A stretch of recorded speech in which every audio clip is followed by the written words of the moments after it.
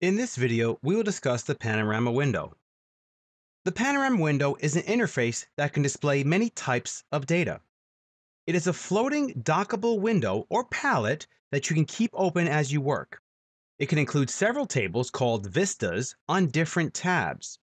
Panorama data shown in black text can be edited, and data shown in gray text cannot be edited but is there as a useful way to view properties and settings of a specific type of data. To conserve screen space, if more than one vista is active, the Panorama Window displays a tab for each one. To open the Panorama Window, navigate to the Home tab, Palettes panel, and then we have the Panorama Window. It's also called the Event Viewer.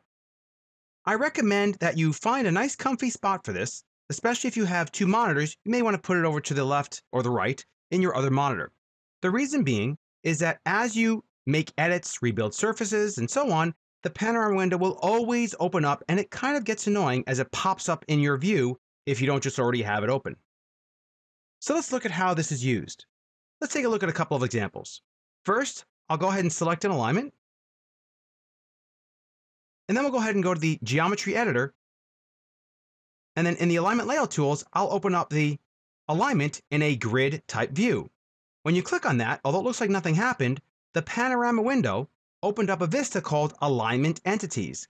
This allows me to go into the actual alignment properties and settings, and I can actually change this data in a tabular type way, a very convenient tabular type way, right? Let's look at another example. I'll go ahead and select my proposed profile and go to the Geometry Editor and then click on the Profile Grid view. This too has now opened up a Profile Entities view, and I can change many of the different vertical curves and tangents and so on based upon the PVI station, elevation, the grade in, the grade out. Again, a great way to make changes to objects in a tabular type way.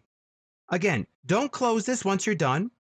Simply move your cursor away and make sure you have auto hide turned off, and it'll stay open without becoming very obtrusive. To close any of the panels, a little checkbox will appear allowing you to close them. Also, if I close the Alignment Layout Tools, these will disappear as well. Notice how the Panorama Window has disappeared.